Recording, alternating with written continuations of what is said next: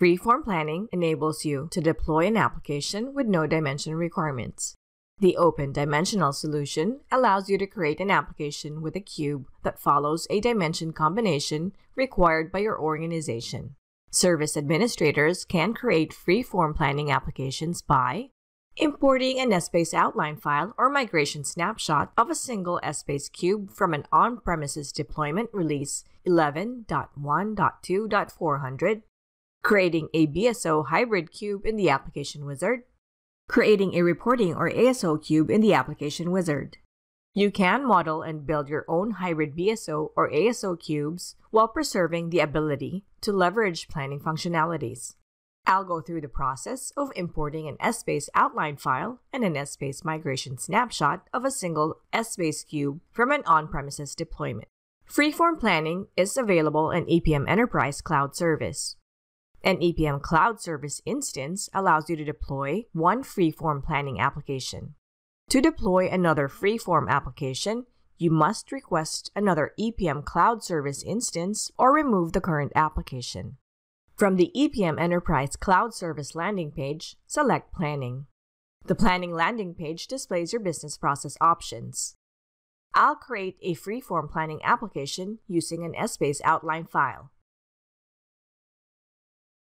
Because the OTL file name is assigned to the cube created for the FreeForm Planning application, the file name must have 8 characters or less. For a complete list of import considerations when importing an Essbase outline file, see the Getting Started with Oracle Enterprise Performance Management Cloud for Administrators documentation. Review your selections. If necessary, return to the previous page to make changes. When ready to proceed, click Create.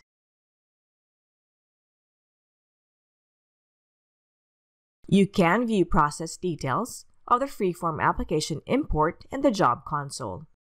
Here's an example. Dimension and member information is included on the Details page of the process outline job. I'll go to the application console to take a look at the application definition, cubes, and dimensions.